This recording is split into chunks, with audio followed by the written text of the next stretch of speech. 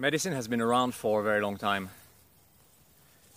Since the beginning of the written records we have, we've seen that humans have tried to take care of one another and share, whether they shared kitchen recipes or they shared practices around lifestyle to avoid unnecessary sickness.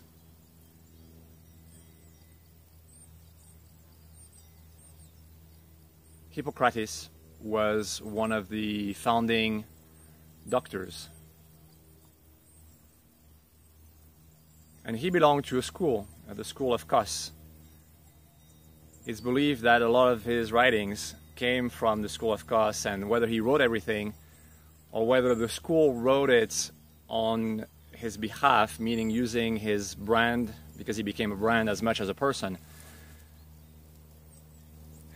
they all documented this into Hippocratic Writings,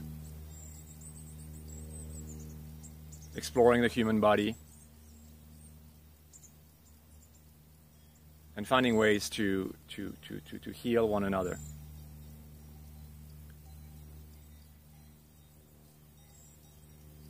There's one center concept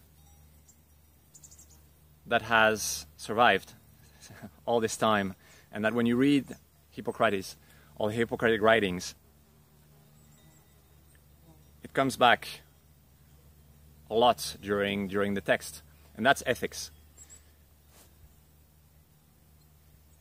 As much as the School of Cos was a medical school and Hippocrates was a doctor, he has this sentence.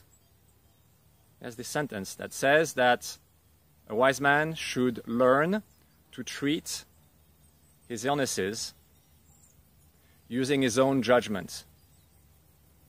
The patient should learn to treat his illnesses using his own judgment. It's kind of anticlimactic for a doctor, which is supposed to provide that information, provide that path to decision to the patient. It came, of course, from the fact that throughout history, you've had an asymmetry of knowledge between the doctor and the patient.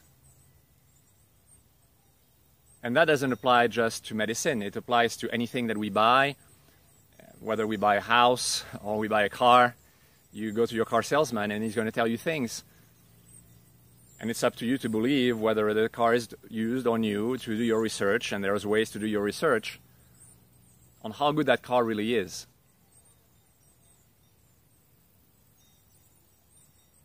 At the end of the day, the idea is to trust the seller, because he's going to give you information and you're going to transact, but not rely entirely on the seller, which is that if the seller knows everything and you know nothing, you can see that there's an asymmetry that's enormous.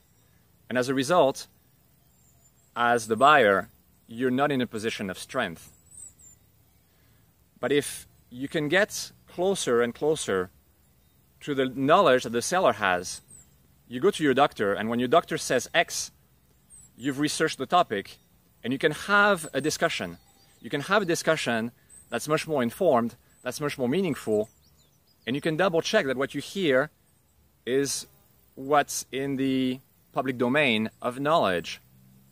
And you can make your decision much more informed, but in addition to be much more informed, with much more calm, with much more trust, both in the provider and in yourself. And that's the message of Hippocrates, which is reduce that asymmetry of knowledge. When you buy something, when you engage into an important transaction, taking medication is a very important transaction because it's about our health and it's the most important thing that we have, according to Hippocrates. Do a lot of research up front so that you can trust your doctor, but trust by verifying. Cheers.